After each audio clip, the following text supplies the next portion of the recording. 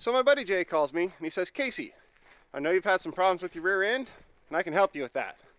I said, Jay, two things. Number one, this is a very strange way to start off a conversation. And B, tell me more.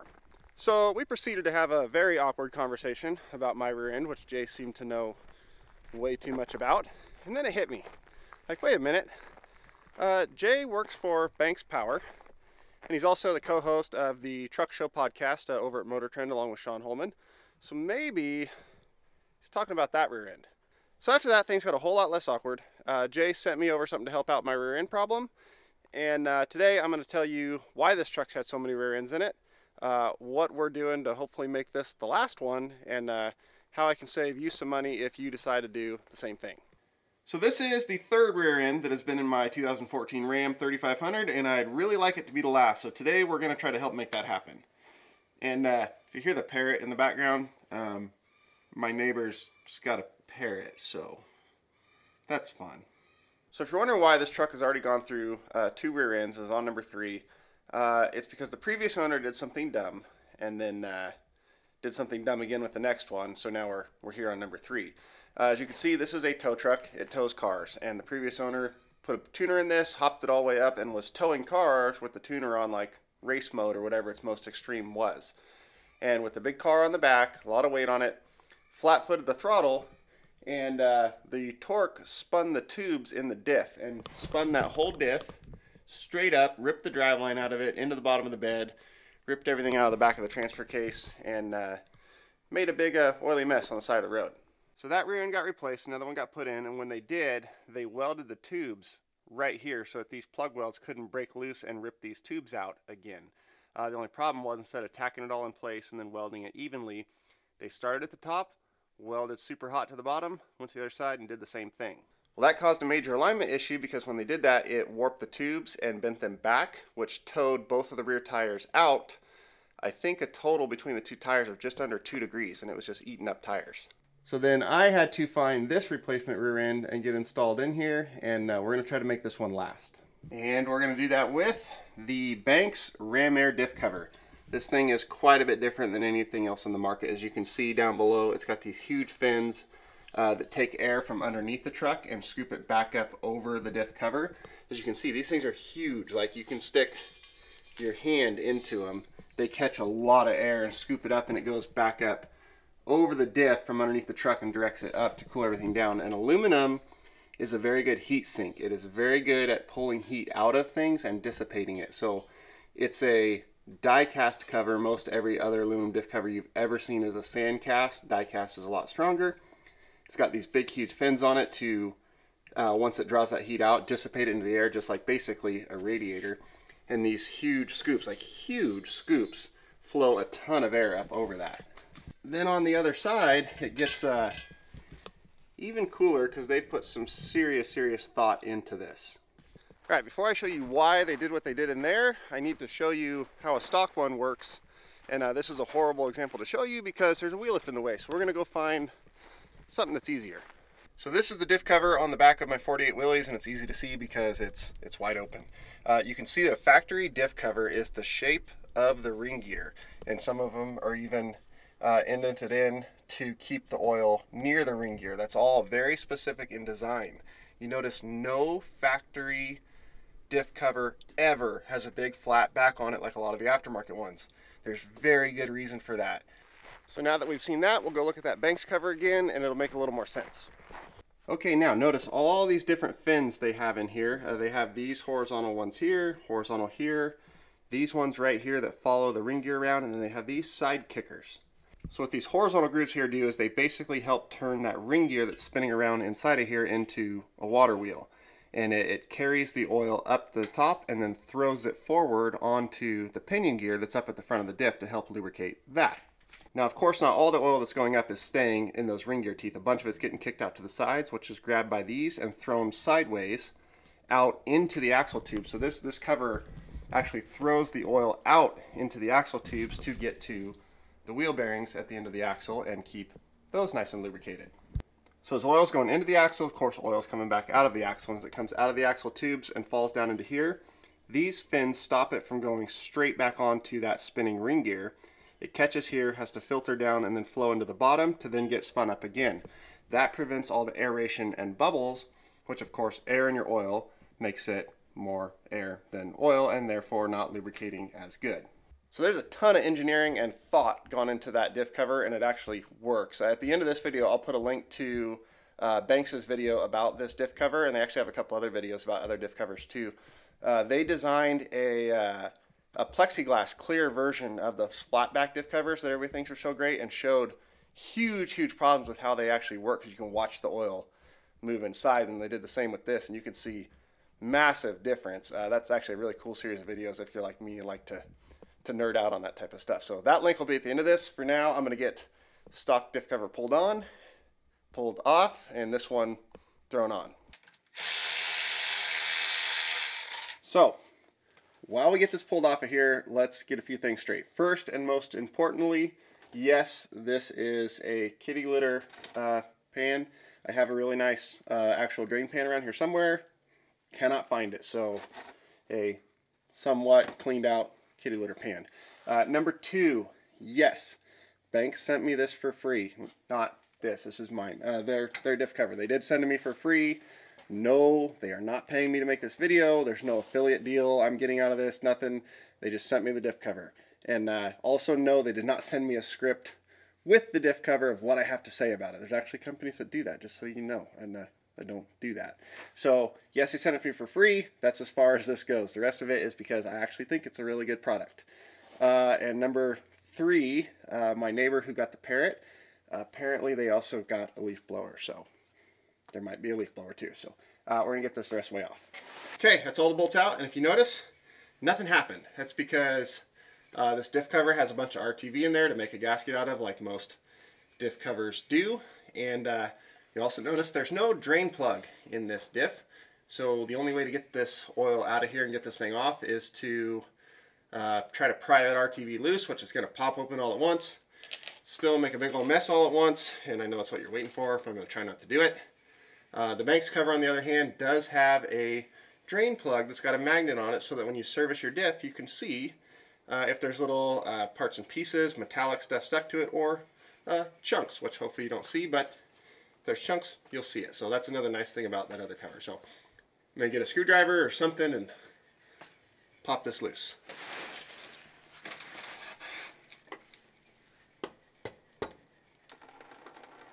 Oh, it's going well.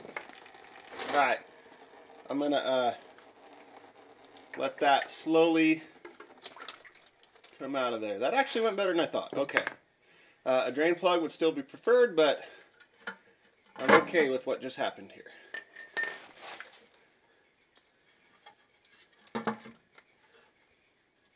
All right.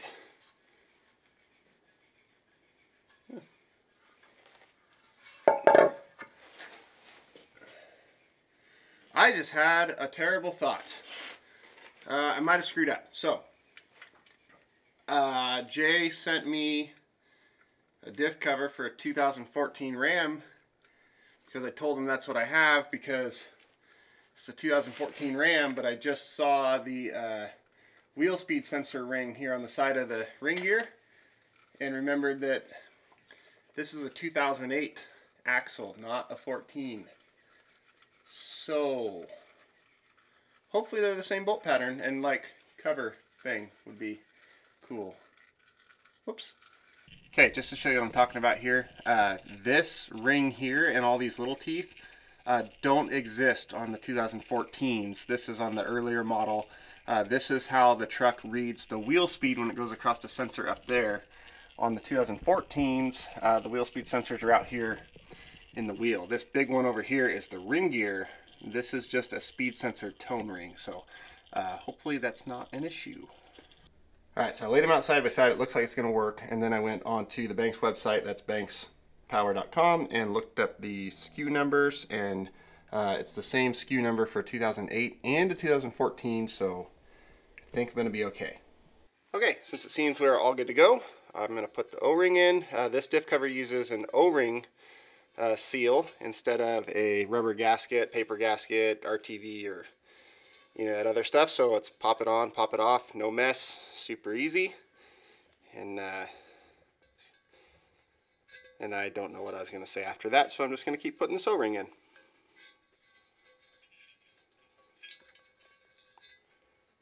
Alright, now a wire wheel on the end of a drill makes it super easy to clean up. You can get like 3 or 4 packs of these at Harbor Freight. They're super cheap and they're super handy. And now the other part I'm concerned about is, will this cover fit around the ring gear? And I guess, yes it does. Okay, never mind all that I was about to say. I was concerned of whether or not that was going to fit between this wheel lift and the ring gear to get it on there, since it's so much thicker, but it does, so yay. Get a bolt in to hold it up here, and get another bolt in to hold it somewhere else, and then we can go get the rest of the bolts. I did measure this out, and there's room for the diff cover between the wheel lift. I wasn't sure if I could get it around the ring gear on there to seat in place with that in the way, and I didn't want to take the axle out to change the diff cover, so I'm glad that worked. Okay, got all the bolts in, they're Loctited, torqued down, all that good stuff. And this is the part where I have to kind of question the thought process of the people over at Banks a little bit. And not Gail, who comes up with all these good ideas, and the engineers and fabricators who make them a reality. More of a Jay. Jay does, well, the marketing over there at Banks.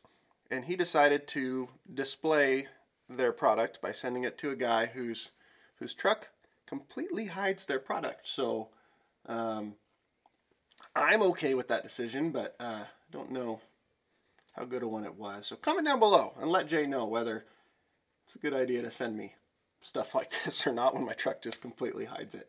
But we're going to get it filled up with some AMSOIL. And fun fact, I used to be sponsored by AMSOIL back when I raced monster trucks. Well, I wasn't personally. The team I raced for was sponsored by AMSOIL. That was a super handy sponsorship to have, because that's what we were running in everything even before they sponsored us. And so we didn't have to switch brands. We got the oil we wanted. It was a really good deal.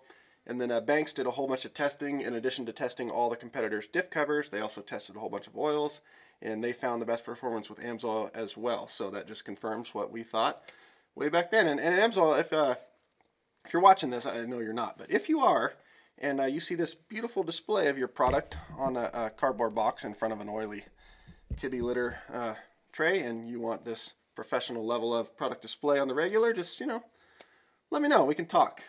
There's no way they're ever going to reach out. But either way, we're going to get filled up with this. A very handy thing about the Banks diff cover, especially for someone like me who has this wheel lift right in the way of the fill plug, is for theirs, it's just a sight plug that you would be able to look at your diff cover and make sure you have oil in, but I have this in the way. The fill plug is actually up here on top, which is going to be really easy, especially with this oil in pouches, because I can just fill it instead of the nightmare it usually is to fill a diff cover on this truck with the wheel lift in the way. So we're going to get that going, and then we'll take it for a drive. So just got the diff filled with oil, and I can tell you, if you've got some weird, tricky, or hard place to try to get oil into, squeeze pouches. Absolutely the way to go. Granted, that top fill plug that Banks put in there is going to make it just no big deal at all in any other truck, but I still have the wheel lift in the way, so pouches make everything better. Hold up. Hey, AMSOIL, hear me out for a sec. It's going to sound super dumb, but I just had a thought. I am the perfect person to promote your Pouches Make Everything Better campaign. I don't know if that's actually your campaign or not, but that's what we're going with, because pouches quite literally make me better. See? Think about it. Okay, so if you're ever wondering why other YouTube channels have these big sponsorships and I don't have any, it's because other YouTubers are doing things like reading from scripts and setting up fancy displays with lighting and all that stuff, and I'm over here comparing their products to my ostomy bag and displaying them on kitty litter bins. So that probably has something to do with it. But back to the diff cover. As you can see, here's where that Ram Air scoop comes out and takes all the air and runs it up over the diff cover. And one concern you might have, especially if you're an off-road guy like me, is what if a rock comes down and hooks this? Will it, break your diff cover off, dump all your oil out, and then you're stranded? No, this is actually all designed to break away.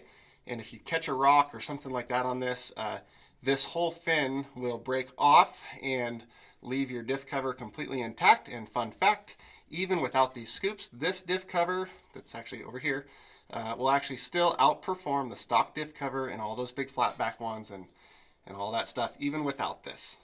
So now we're going to go for a drive to town and check the temperature on this. Yesterday I drove home from town when it was actually 5 degrees cooler outside than it is today, and I checked the temperature when I got here. So I'm going to make the opposite drive right now.